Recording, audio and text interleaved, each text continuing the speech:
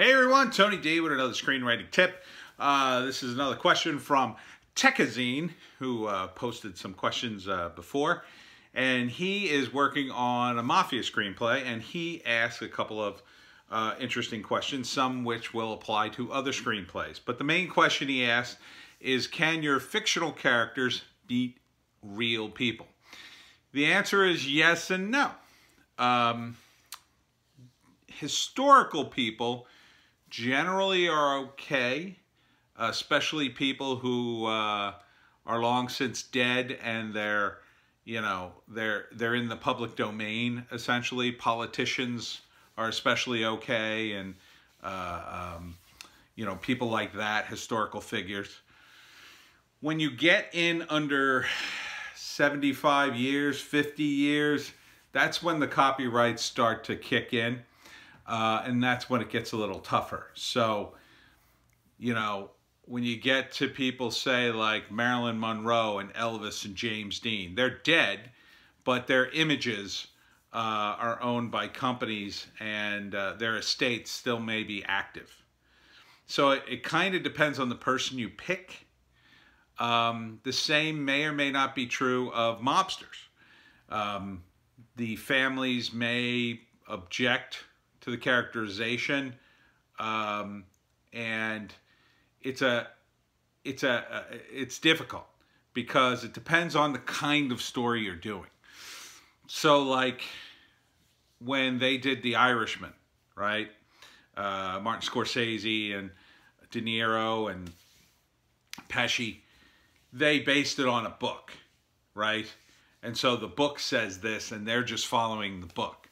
So the book has sort of already vetted the material. And so Jimmy Hoffa is a historical figure. He's in the book. This is sort of an eyewitness account. They kind of can, if for instance the Hoffa estate were to sue over this, they would have to, if they went after the movie would just point at the guys who wrote the book, right? And one of the guys who wrote the book was the main character, and he's dead. So they're kind of saved that way. It also has to be the kind of thing that, isn't true. Basically, it has to somehow harm the estate in some way. So it kind of, like the Hoffa estate, I don't think they're doing a tremendous amount of merchandising for Jimmy Hoffa. But someone, say, like Stan Lee, that's a different story.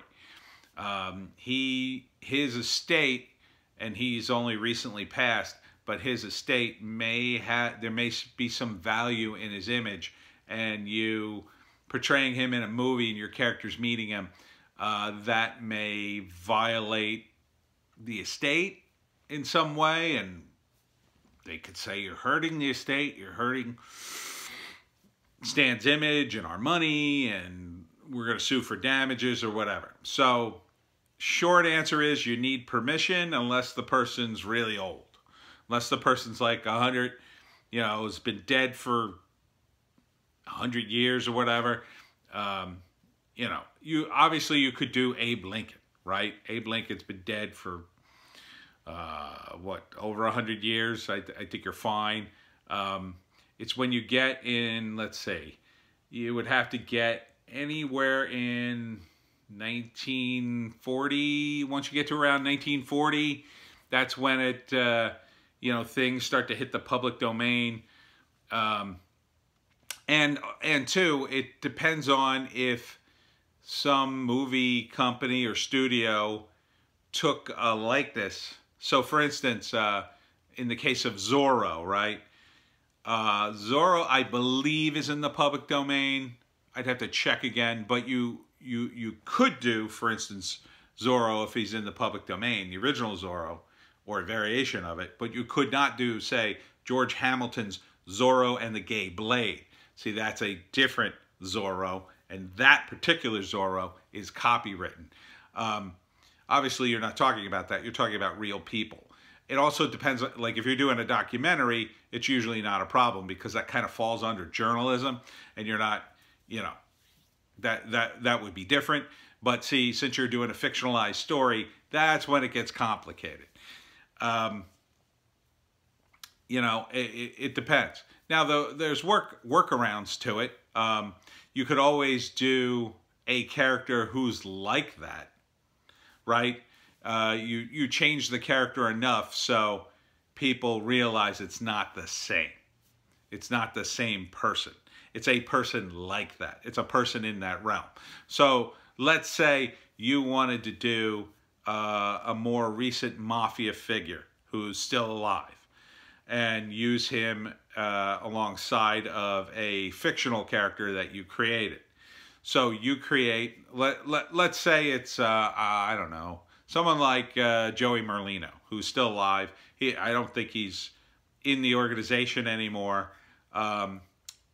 but he's still around, and obviously you can't use him, but you could create a character who's just like him, who has a different name, a different look, you know, and would be similar enough that it would provide the same function in your story. Now, if you're looking to capitalize on the fame or infamy, in the case of mobsters, you got to get their permission if they're still alive, and if they've got some kind of estate. It's complicated with mobsters because some of them are obscure, nobody knows them, and other ones wrote books. They're kind of famous, like Henry Hill, you know, and Goodfellas. Henry, you know, he really licensed himself around. He was working on a role-playing game. And I was actually going to work on that role-playing game. And the guy who ran the company, I heard, had embezzled the money out of it and never did the game. And that was sort of the inspiration for me to go, well, you know, if he's not going to do a Mafia game, I'll go ahead and do it. And that's why I did Complete Mafia for D20. So, you know, it's complicated. You have to do some research. You know, I've had clients come to me and say, oh, I want to do this story, and it's this big conspiracy, and it involves, you know, this guy, and they're all famous people, you know, for the last, say, 40 or 50 years. You can't really do that without their permission, you know. You can't just start throwing those names out there, because what you're essentially doing is the interest in your story will be those famous people. It won't be in your story. So, you know, in terms of his other question was building a main character for a mob story. Well, you know, the classic character is someone the audience sympathizes with, even though he's a bad guy. So, you know, Henry Hill, there's probably, even though he did some bad things in the movie, he's generally portrayed as not the worst guy in the room, right? That's Joe Pesci's character. He's like out of his mind. And then, you know, everybody's trying to kill Henry and a bunch of other people. And, you know, but that's based on, I believe, the book that Henry wrote. And so, obviously, there's probably some bias in there because Henry is obviously going to portray himself as the good guy. So, you know, when you're doing a fictional mob character, I mean, people, it's just like any other character, really. People got to be able to root for him. You got to have a guy who, even though he does bad things, you know, maybe deep down he has a code. Maybe deep down he loves his family and his grandmother. You know, you got to have some reason for us to root for him a little bit, even if he's a bad guy. You know, with Michael in The Godfather, I think a lot of time you root for him partly because he's a nice guy in the beginning, and really he gets involved in the family business because he has this sense of honor about protecting his family. And that's, you know, a positive for him. But, you know, it eventually corrupts him too. But, you know, he doesn't kill, spoilers, he doesn't kill his brother until after his mother dies. You know, he tries to take care of everybody, even though he does that, you know, and it's about his transformation, just becoming more and more cold-hearted and kind of just like his dad.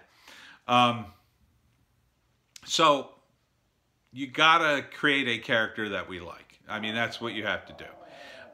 For mobsters, you have to justify. I mean, one way to do it is to make all the other mobsters around him so much worse. I mean, that's one way of doing it. You could also create situations where the guys they kill or hurt kind of deserve it, you know? So you get a guy who maybe owes you money and you're going to go beat him up, let's say, in the movie, right? And that's kind of a harsh scene. He just goes and beats some guy up who owes him money. But if the guy he goes and beats up kicks a dog, not this little dog, or, you know, abuses his wife or something, then the audience kind of sympathizes with the mobster because this guy kind of deserves it. I want to see this guy get his butt kicked because he's a jerk, you know? So, I mean, it's manipulative, but, you know, in The Irishman, Robert De Niro goes to the butcher and sort of beats up the butcher because he hit his daughter, I guess, or reprimanded her or fired her. It's never really quite clear. But, you know, and he you know, it's in my view, it's kind of a poor scene. It feels sort of tacked on. I thought that was one of the weakest scenes in the movie, The Irishman, where he beats up the butcher, especially when the butcher like sort of falls against the glass of the door and it just like whoosh, breaks out. It feels like the butcher is kind of beating himself up more than Robert De Niro's doing it. You know, Robert De Niro's getting pretty long in the tooth, and you know, he may have been a little too old for that scene. But that's just my opinion. Anyhow, for your character, again, just make him sympathetic, make him a guy we can root for, even though he's kind of a dark guy, even though he may go down a dark path and never come back. You know, there's got to be something in him we like, you know, something in him we go, oh, okay, you know, I can sort of get behind this guy because, oh, finally got the sticker out of you, Joan. Jeez.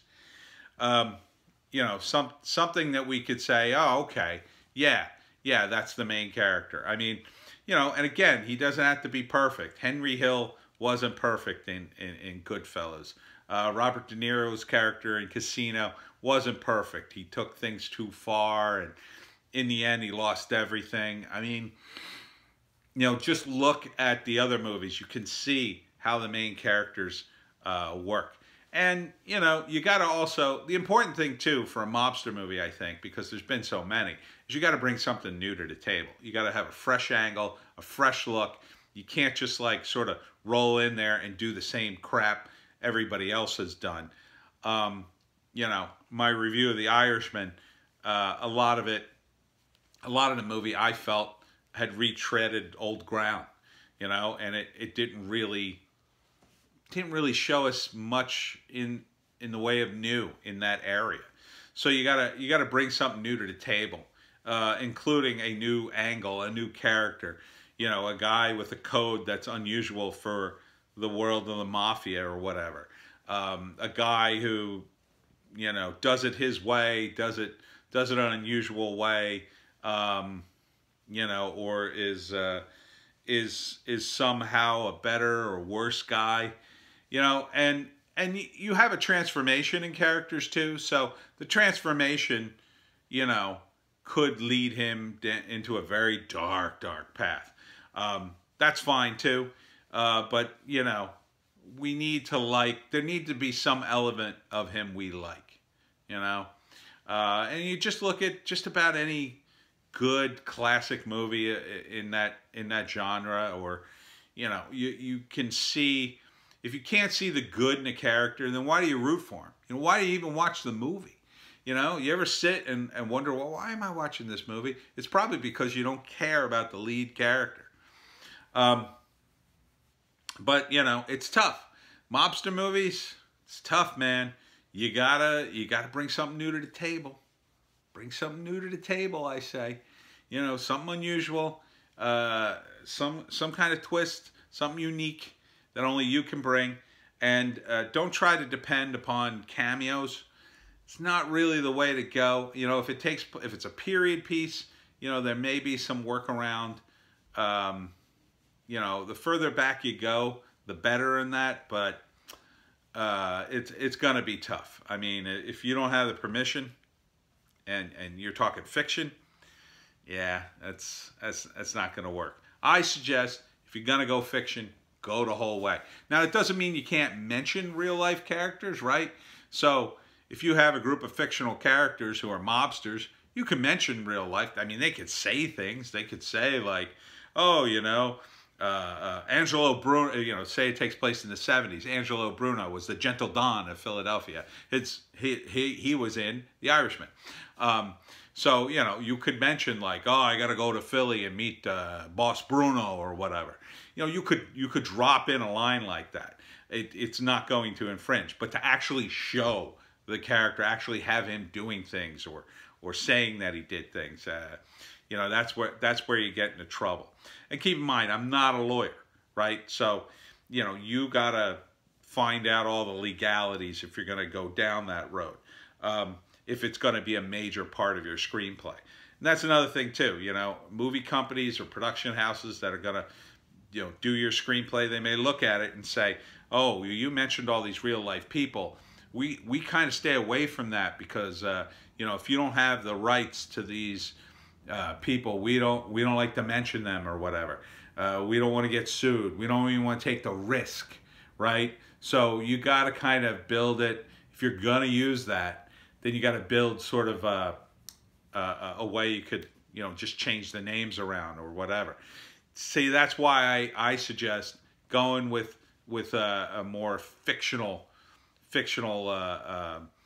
version, you know.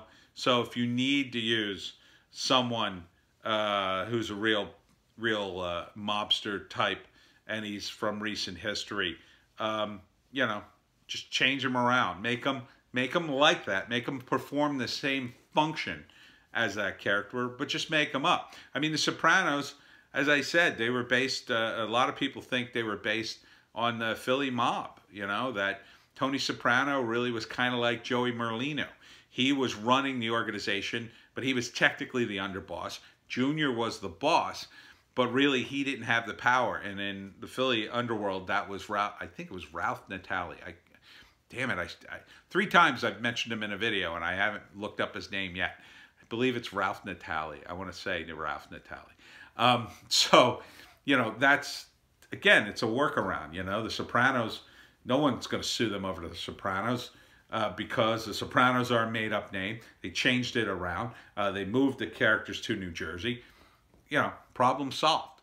So that's what you should do. That's my advice. Stay away from using real people in fictional name, you know, fictional works, unless, you know, again, it's like Abe Lincoln or, you know, earlier.